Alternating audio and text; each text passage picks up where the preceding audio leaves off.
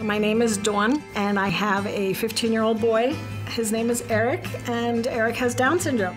I became a single parent right at the start of the pandemic.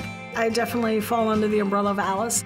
I live paycheck to paycheck, and I just made lots of sacrifices, and we've learned to be grateful for what we have.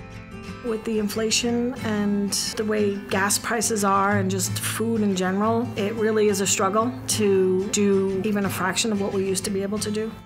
A couple weeks ago, I had a $1,500 car bill for repairs. I wasn't expecting that. When we go to the supermarket, it's basic necessities. We like to bake and stuff like that, so we don't do that as much. And I have had times where I've utilized food pantries, and they've been a blessing because they've really helped take that edge off.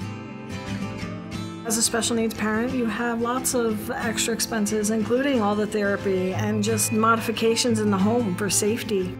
I had a caretaker that was coming to meet Erik off the bus every day, and my biggest concern was what happens if he gets home before she gets here, or if she doesn't come for whatever reason.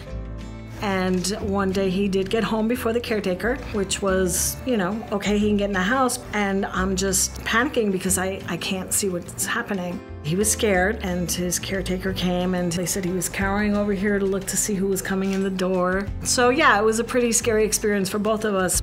That was when we talked about getting cameras, and I learned of the United Way technology program. I learned that not only did they offer cameras, but they offered the Alexa device. They're so simple. They just stick on, plug them in, and they work beautifully. So when Erik gets home and he's doing his little routine of unpacking his backpack, and if no one's here, he's not nervous anymore. He knew that I could see him because I could talk to him through the cameras, and I was able to call him on the Alexa.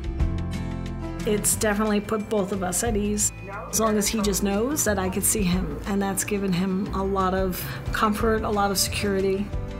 It's allowed me to give Erik more independence, and I am trying to leave him alone more, and I can run down to the store. I would love to thank all the donors that continue to support the United Way, because they really do make a difference in people's lives, not just families of people with special needs. We work hard and we struggle, and United Way has been that extra added little bonus that you need when things are difficult. Thank you, United Way. Thank you, United Way.